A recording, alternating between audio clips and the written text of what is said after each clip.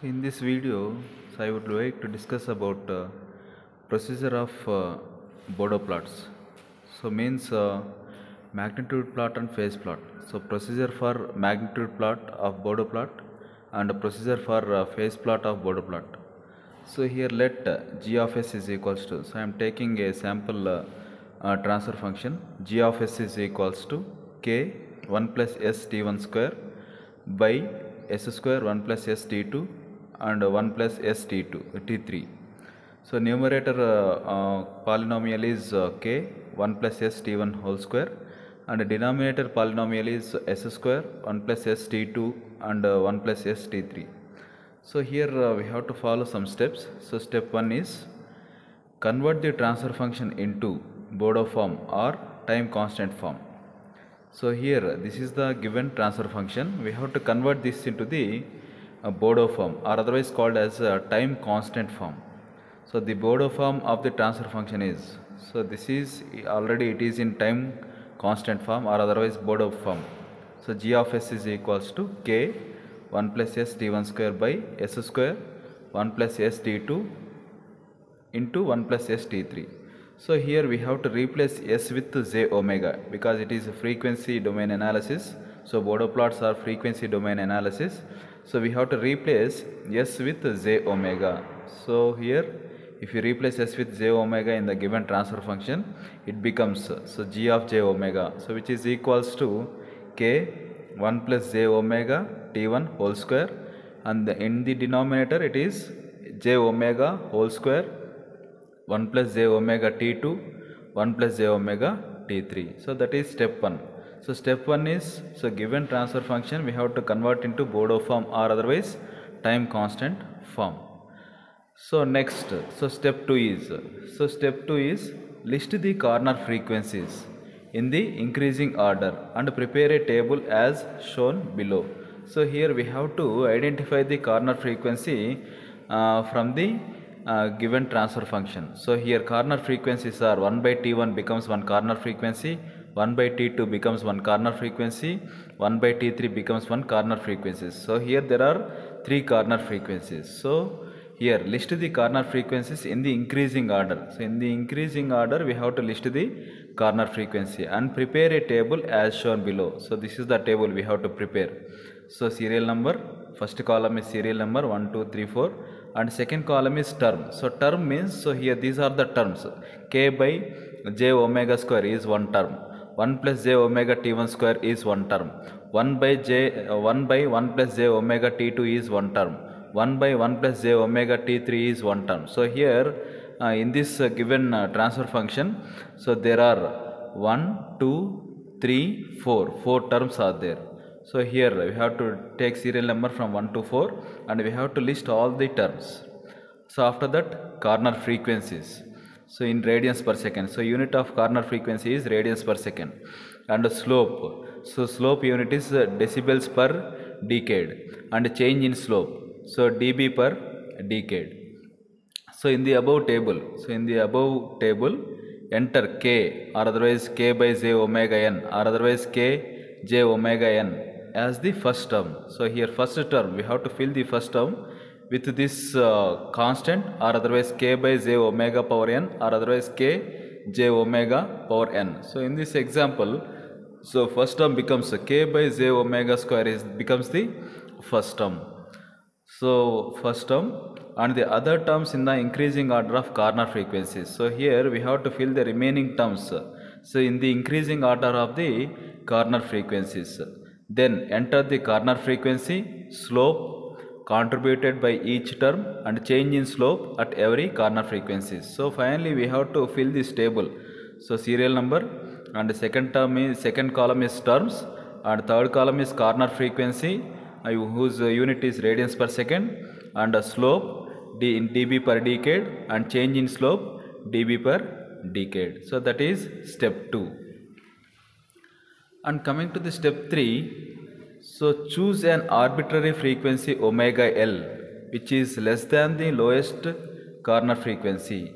So calculate the dB, magnitude of k or k by j omega n or k j omega n at omega L and at the lowest corner frequencies. So here we have to take one more frequency, which is omega L, which is less than the lowest corner frequencies. So in the previous table, so here we are taking corner frequencies. So here we are taking corner frequencies from the given transfer function. 1 by T1 becomes one corner frequency, 1 by T2 becomes one corner frequency, 1 by T3 becomes one corner frequencies. So out of this, which one is the lowest corner frequency? So we have to identify, and now we have to take one more frequency whose value is less than the lowest corner frequency. So that is, choose an arbitrary frequency omega L which is less than the lowest corner frequencies. So among the lowest corner frequencies, we have to take one more frequency whose value is less than the lowest corner frequency. And now we have to calculate the dB magnitude of k, or k by j omega n, or k j omega power n at omega L. So omega L is less than the corner frequency, and also we have to calculate these values. So dB magnitude of k, or k by j omega n, or k j omega n at the lowest corner frequency. So at the lowest corner frequency. So after calculating, that is step 3. So next, step 4. So calculate the gain. So gain always in decibels, dB magnitude at every corner frequency, one by one, by using the formula. So here at each corner frequency, we have to calculate the gain. So one by one. So here, if you see this graphs, model graphs, omega x is the corner frequency, omega y is the next corner frequency. So omega x is less than omega y. At omega x, magnitude, if you take the magnitude, ax is the magnitude. At omega y, ay is the magnitude. So ay is less than ax. So it is magnitude is decreasing as we are increasing the frequency. So it's we get a negative slope here. So whereas in second diagram, so frequency omega x is frequency in radians per second, omega y is also the frequency in radians per second. So omega x is less than omega y. But if you see the magnitude, at omega x, ax is the magnitude. At omega y, ay is the magnitude. So ay is greater than ax. So it is a positive slope. So positive slope. So gain at omega y. So how now we have to calculate gain at omega y. So gain at omega y is equals to change in gain from omega x to omega y. So gain at omega y is equals to change in slope, change in gain. So what is the change in the gain? Means ax minus ay is the change in the gain. So change in gain from omega x to omega y plus gain at omega x. Gain at omega x. So this is how we can find the gain at omega y. So gain at omega y is equals to change in gain from omega x to omega y, that is ax minus ay, plus gain at omega x. So what is the gain at omega x is ax.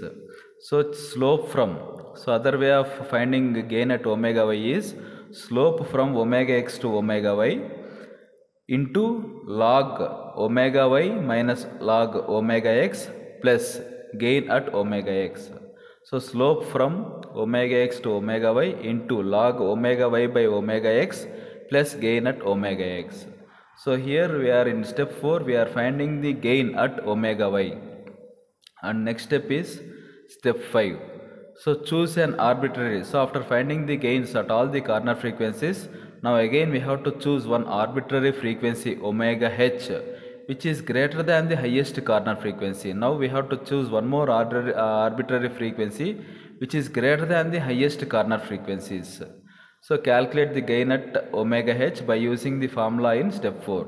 So whatever the formula we are using in step 4, so we are using the same formula to find gain at omega h which is greater than the highest corner frequencies. So that is step 5. So now coming to the step 6. So step 6.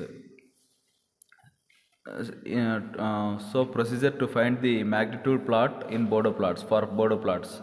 So step 6 is, in a semi-log graph sheet, mark the required range of frequencies on x-axis. So now we have to take, after finding the values, now we have to take the semi-log graph. So this is the semi-log graph.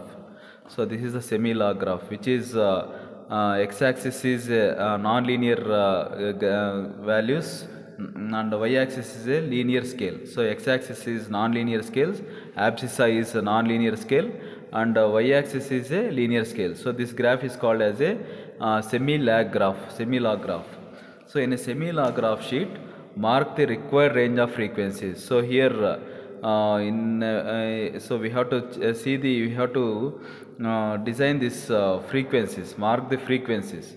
So in this example, I am taking 0.1 as a reference, and 10 times of 0.1 is 1, and 10 times of 1 is 10, and 10 times of 10 is 100, and 10 times of 100 is 1k here. 10 times of 100 is 1k.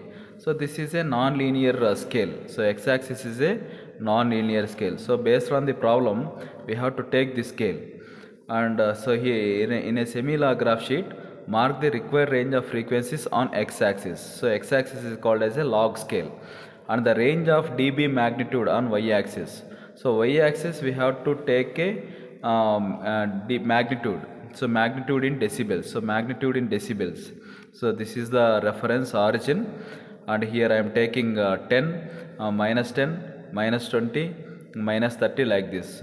So scale, we have to take the scale based on the given problem, and so that is how we can take magnitude scale and mark. So after taking the scale on x-axis and y-axis, so now step 7 is mark all the points. So whatever we calculated up to in step 3 and step 4 and step 5, mark all the points obtained in steps 3, 4, 5 on the graph, and join the points by straight lines.